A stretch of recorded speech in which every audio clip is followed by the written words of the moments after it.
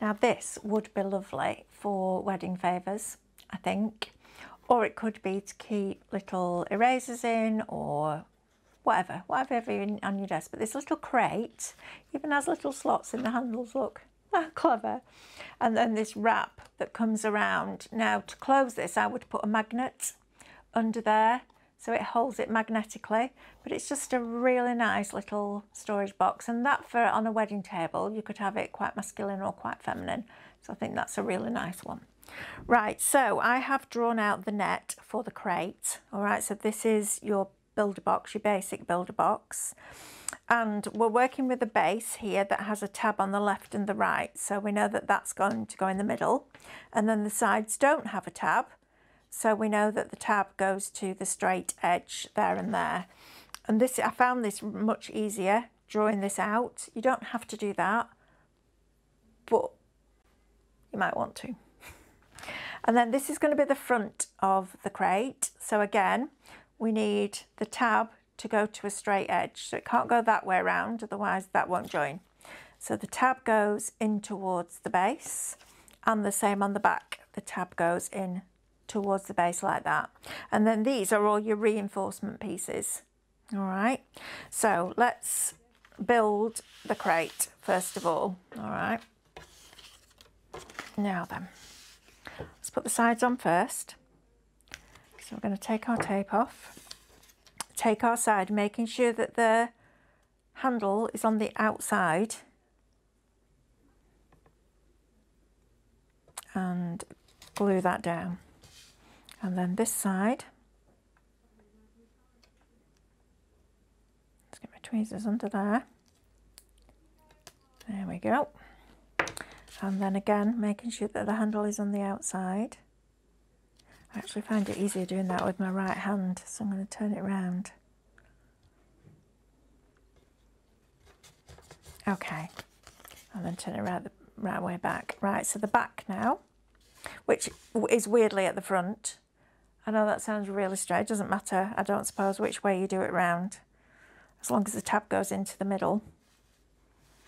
It must have been the way my brain was working on that day. And then I'm gonna put it flat down flat, because it's a longer stretch.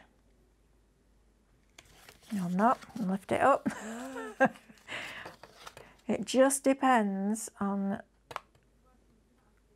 what day it is, I think, which I find easier. Which is quite common for me, because on a Monday I can tidy up, and where I put my ink pads, my tweezers and my scissors makes sense, and then on Wednesday I'm like, why have I put that in there? That doesn't make sense. Standard for me, that. And then I'm going to position this one in place as well. Okay, so I'm going to just push that in a little bit, because I want that perforation line right up against that straight edge. That's the other thing you find as well, if you've got glue left on your fingers and you do that, it comes off on your card. So just have a wet wipe handy. So now we're going to take these two pieces off. Fold that up, fold that back, and then just get that in straight there, okay? And then this one, tuck that side in.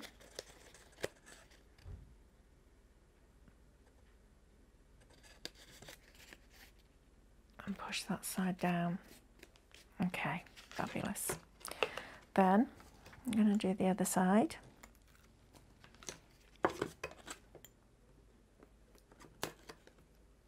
Like that. I'm going to push that in, push that in. Actually, I'm going to keep that one out for now, so I'm just dealing with one at once.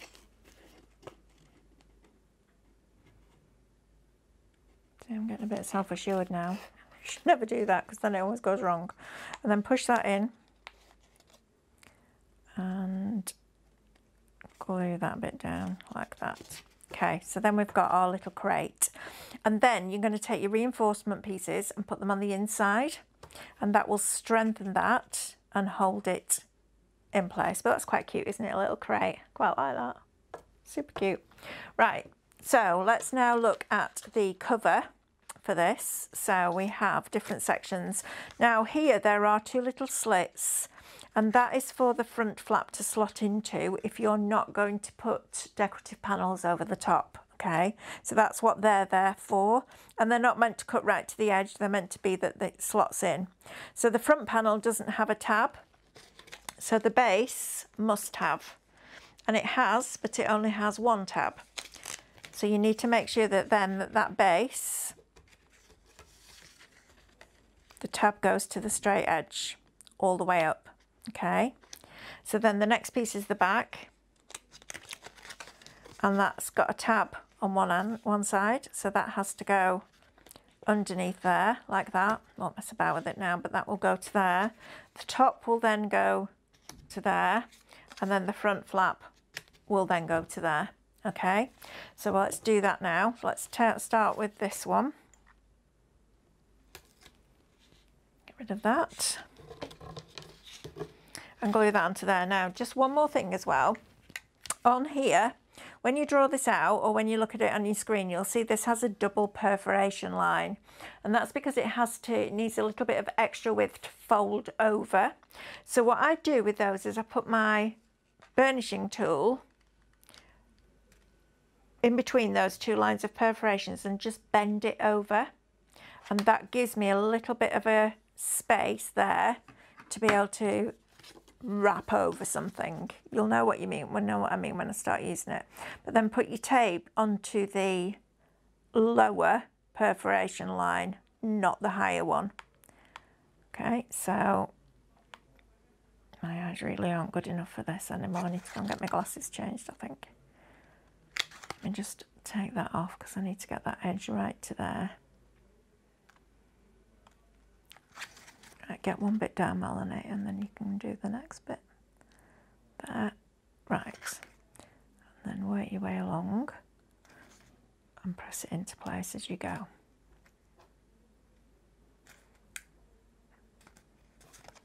I talk to myself all the time when I'm crafting. I shouldn't imagine I'm alone in that. Right, and then the next bit. And then that's going to stick onto there like that. That's a single perforation line.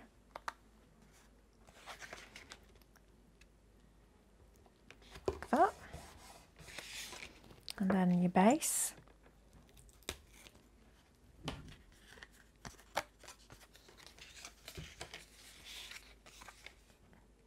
And you move your card whichever way around you need to, for it to be comfortable and easy for you to line up.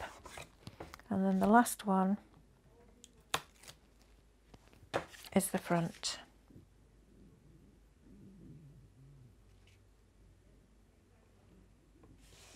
Like that.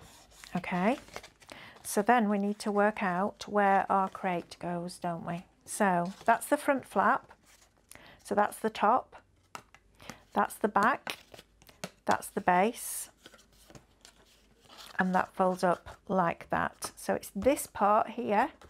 I'm going to put my finger on there and then open that up, and I know that that is going to sit on top of there, which is the base. And you will have reinforcement pieces for this as well. I just didn't cut them out because I thought it was a waste of card. Now, I would probably recommend red liner tape for this because it's going to be stronger. And you could put red liner tape down and then put a layer of wet glue on top. But as this is just a video, a demo box, I'm just going to do it the quickest way. So I like to put that down on there and then position this over the top, because then I have something firm to press that down onto, like that, okay? And then I'm making sure that it's lined up in the middle, and the wet glue will allow me to do that as well. Just scooch that over a little bit there, and then give that a good firm press down, and your reinforcement panels will strengthen that even more. And then all this then folds over, you decorate it, pop a little magnet on, and then you've got that fabulous little box. And this is what it looks like when it's all decorated. But what's really interesting, because you can put any pattern on any panel from any box, it changes. So that's quite feminine, but if you did it in a more geometric shape, it would look more masculine. That's the joy of owning a Scan and Cut. Right, I tidied this one down and then we'll get on with the next.